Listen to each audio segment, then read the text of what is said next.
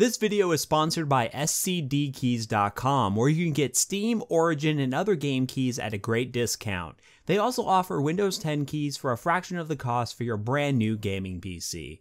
Click the link in the description to learn more.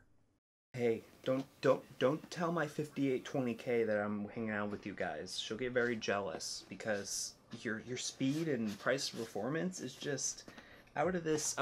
Oh, the camera's rolling. Hey guys. So I think we should get into this review, shall we? Yeah, let's just do that. Hey, what is up, guys? Matt here from the Toasty Bros, and I am here with an exciting announcement.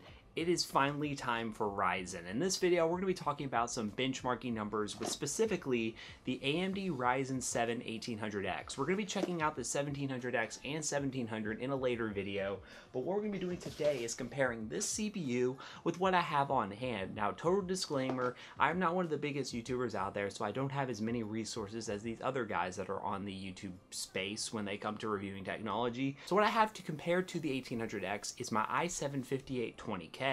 So what I did was overclock my i7 5820K to 4.5 gigahertz, and in some of the testing it's actually at 4.0 because of stability issues and I couldn't keep it at 4.5 all the time.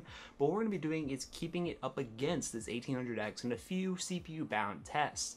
So I plan to do a lot of Ryzen content on this channel, specifically gaming tests and all that sort of stuff. I'm waiting for a couple GPUs to show up to allow me to make some more efficient tests instead of testing them all with my R9 390, which I did, and the numbers didn't really come out the way that I wanted them to.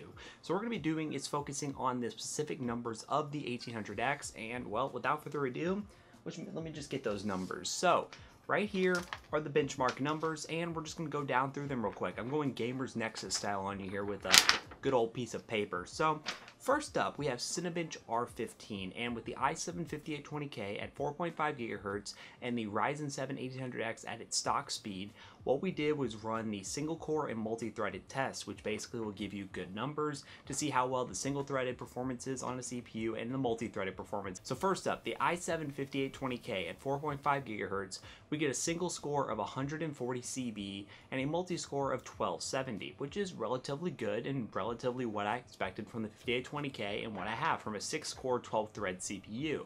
In comes the 1800X, which for people who don't know is an 8-core 16-thread CPU with a single score of 135, a little bit less, but give or take just within margin of error, and a multi-core score of 1607 CB, which is actually quite impressive.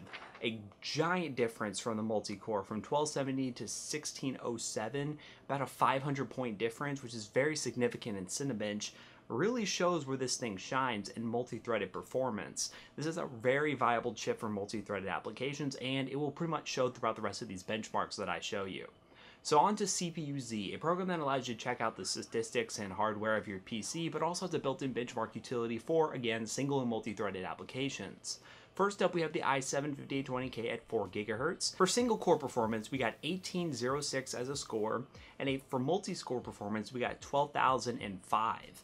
For the Ryzen 7 1800X, we get a single core performance score of 2,287 and a multi-score of 19,223. Now, the benchmarks might be a little bit off, but this, compared to other scores that I've seen around the internet, blows away even the 6950X. I would take that with a grain of salt because there might be some optimization issues with the Ryzen 7 1800X, but still, quite a very impressive feat, and I actually ran the test many times and got the same results over and over again, so it's definitely something that seems to be holding up and is really quite impressive for what this CPU is at the price tag. Again, this is a $499 CPU, which is beating up on Intel's $1,000 offering. I think the Ryzen hype is real, guys.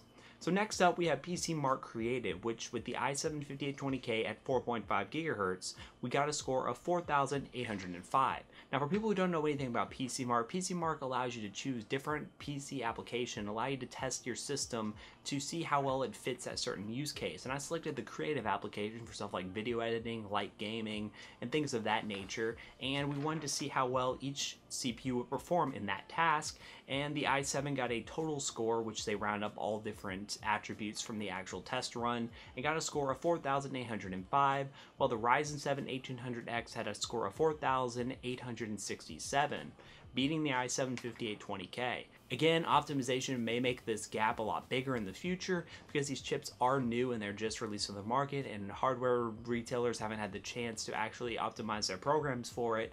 But nonetheless, this little guy is still looking very, very impressive. On to VR Mark. So this is kind of a gaming-esque test, but I focus mainly on the overall score and including a CPU benchmark to see how well this CPU handles VR, because it is marketed as a great VR CPU to pair with something like a high-end NVIDIA card or whatever AMD's Vega lineup is going to be. So with the numbers that we have right here, the i7 5820K at 4.5 GHz got a score of 5,468, and the Ryzen 7 1800X got a score of 5,407.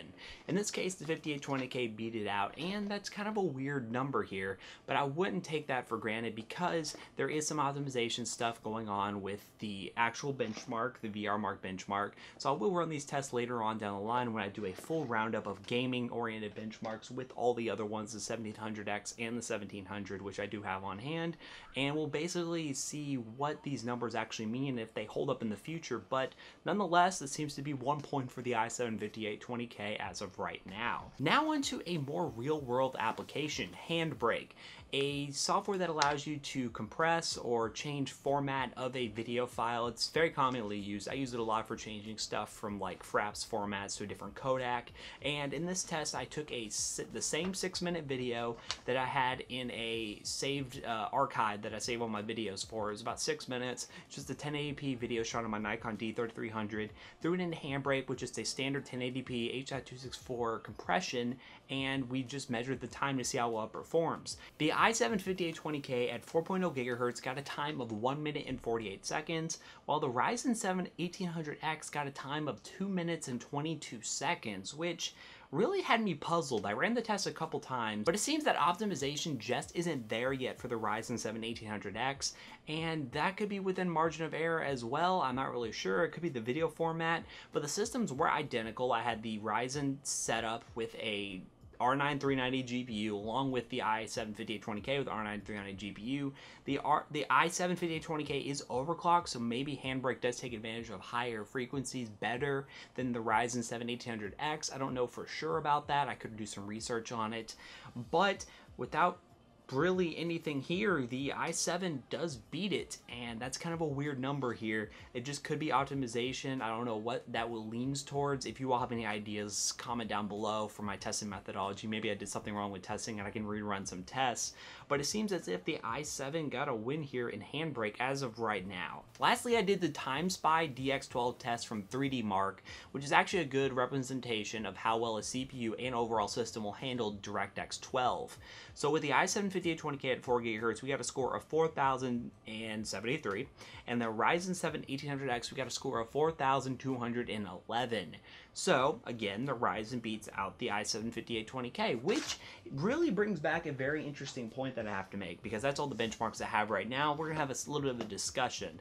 This CPU comes in at a price tag of $500. This thing, if you're looking for the best bang for your buck, don't buy Intel's offering. This is what you need to go with right now, because it is a great value per dollar at only $499 compared to something like Intel with like the 6900K, which you're gonna be spending thousands of dollars for. Once the optimization is there, this CPU is gonna be totally worth your money, and you'll be able to do a lot of creative applications with it. It will be great for gaming, and the single core performance is there.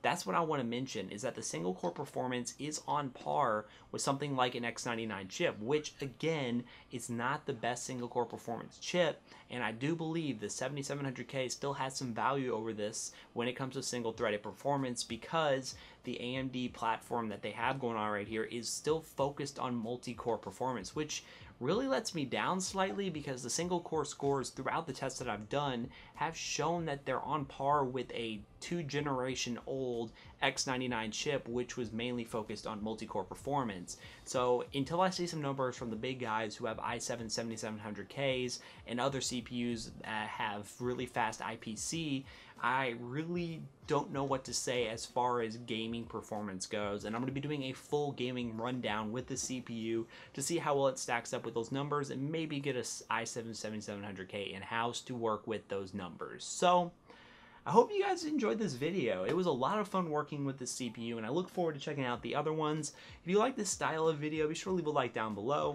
I've been working on this review for the past week since I got it. I've been so excited to show it off. I actually used a Noctua cooler that they sent over, which I might do a review of separately. It was a pretty solid cooler, and I do have a bunch of other stuff that AMD sent over that I'll definitely check out within the following weeks. So expect a lot of Ryzen content coming up, but I definitely wanted to get this video out as the NDA lifted so you all can see that the not the i7, this isn't even the i7, this is the Ryzen 7 1800X.